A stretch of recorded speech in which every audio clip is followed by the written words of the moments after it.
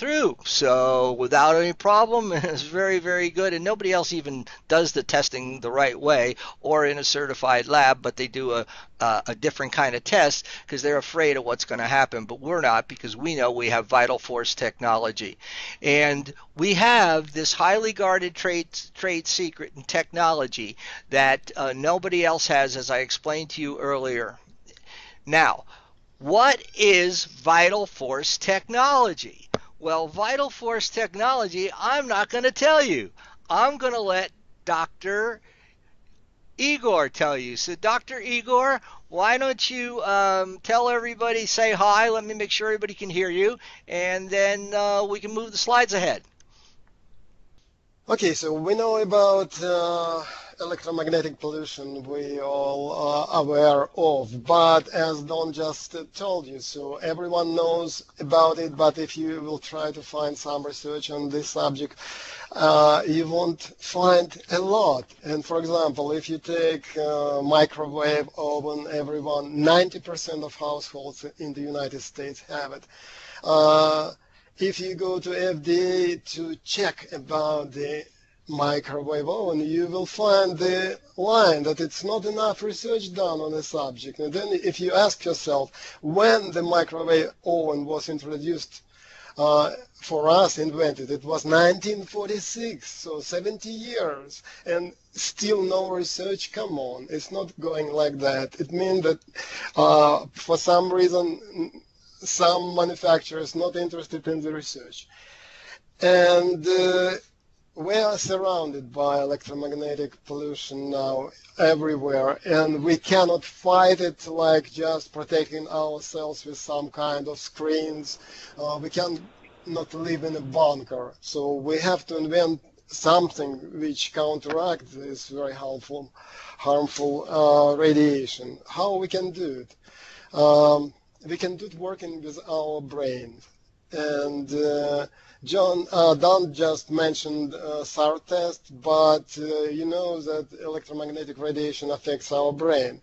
And not long time ago, electroencephalography, and you see how it's fixed on your head, was invented, which allows you to check how your brain waves function and how affect them. And so using this approach, a pilot research was done with cell phones equipped with diffuse. It was a previous model of that, and then without it.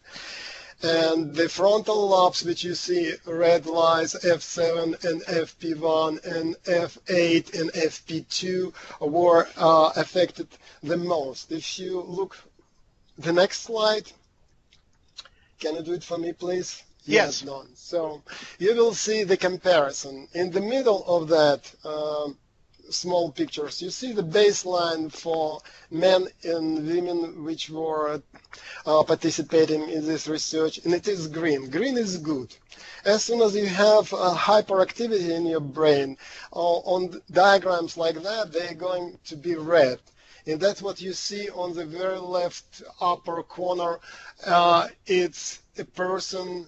It's actually it's an average picture of a number of participants, and then you have that integrated pattern.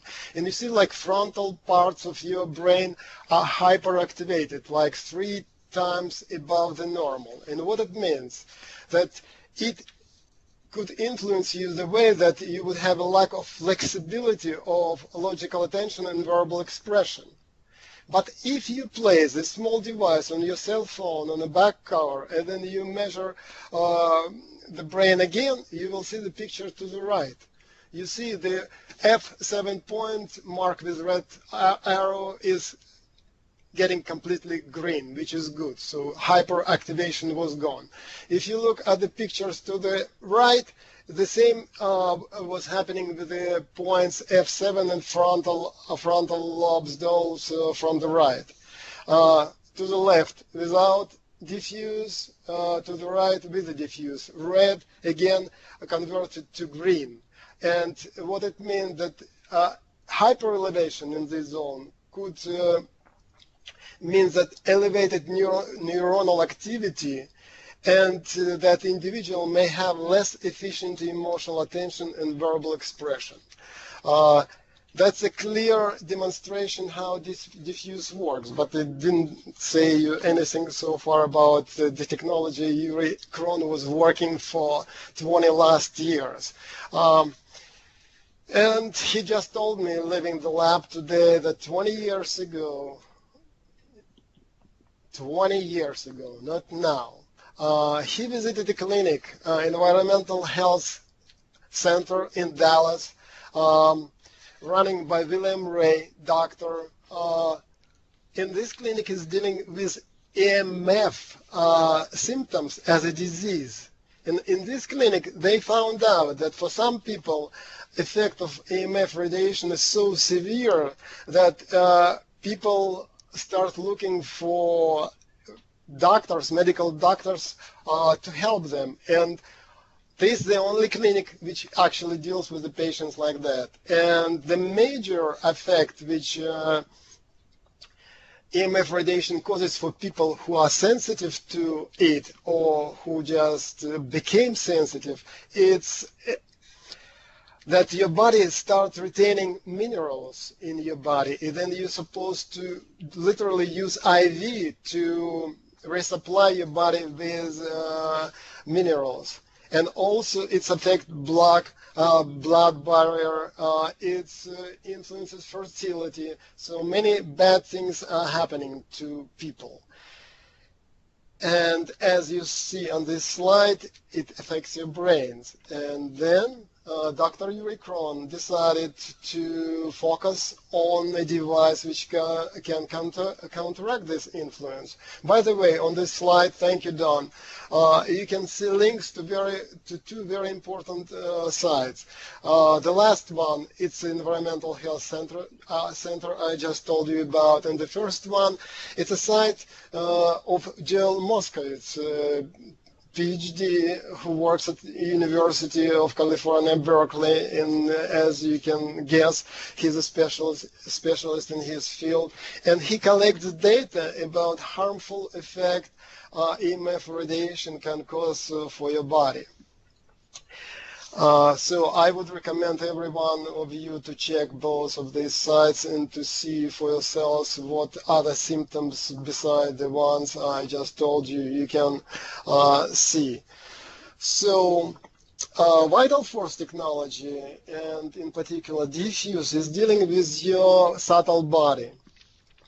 And actually, it was a subject we got interested back there in the Soviet Union in the 80s when we started working with Dr. Yuri Kron, the subject. By the way, to tell you the truth, at that time it was a forbidden area in the Soviet Union.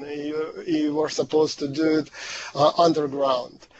And gradually, it came to a device which now you have it already, you might have it through STEM tech. This device is dealing with your subtle body, with your brain, helping your brain to get stronger, to counteract this harmful influence. It's like a helping hand from your subtle area, giving you a compass, how not to get lost in this growing environmental noise and pollution. I guess that's what I wanted to tell you, commenting these three slides, and now back to Don. If we have any questions, I'm ready to answer them. Okay, well, Dr. Igor, first, thank you very much. We'll make sure that this slide that you see here, all those things are posted, and I'll explain that to you in a little bit, so you'll be able to go to visit those. Dr. Igor has provided us with a lot of different great information that you can have, and it's all on the Diffuse website, so that's going to work well for you. And when's the last time you had the opportunity to have somebody explain this leading edge science to you? you, who has a BS in molecular physics, an MS in nuclear physics, a PhD in chemical physics, and all from the Moscow Institute, which is the equivalent of the Russian MIT. And he went on to become an assistant dean there, and then he and Dr. Krohn worked together on humanitarian rights, and as a result of that, Dr. Igor was granted asylum over here in the U.S., and he's been working in the U.S. and Europe, and now he's working again, but he never left Dr. Krohn for 30 years, but on a full-time basis. And Igor, we are so happy to call you our friend and a member of the STEM Tech family, so thank you very, Me very too. much. When you use the phone, you don't get any more drop calls. No more. In fact, they're equal or a little bit better, so you won't be having to shout into the phone. Well, everybody thinks if they shout, they'll make the connection, right? And it really doesn't work. And so, can you hear me now? Can you hear me now? Well, you don't have to worry about it. And that's another unique feature that we have that nobody else has, thanks to Vital Force technology. 1970, the first cell phones were invented, and you had to have a wheelbarrow to carry them around. In 1996, it took all that time for our government to set up standardized regulations, and now those regulations are used all around the world. In 2011, and it's happened in a lot of different places, but I just pulled this one out, there was an Interphone study that showed an increased risk of brain damage in those who used a mobile phone for at least 30 minutes. How many people use their mobile phone for only 30 minutes a day? I don't know of anybody, and so that's great. But the whole thing that we got to really focus on, 45% of 10-year-olds on average globally have their own cell phones. Wow. And people think it's cute, and they don't realize the damage to those poor little kids, so we have to make a difference. And this is another slide that was provided by Denny, and the question here is, there's radiating corruption and frightening science and in the politics of cell phone safety. And the big question is, cell phones are known to cause a myriad of health problems, so why hasn't anyone done anything about it? And we have to lead the bandwagon to do that, and we are doing it. And again, Dr. Igor, thank you so much, and thank Dr. Krohn for all the work that you've done, all the years and decades that you've spent to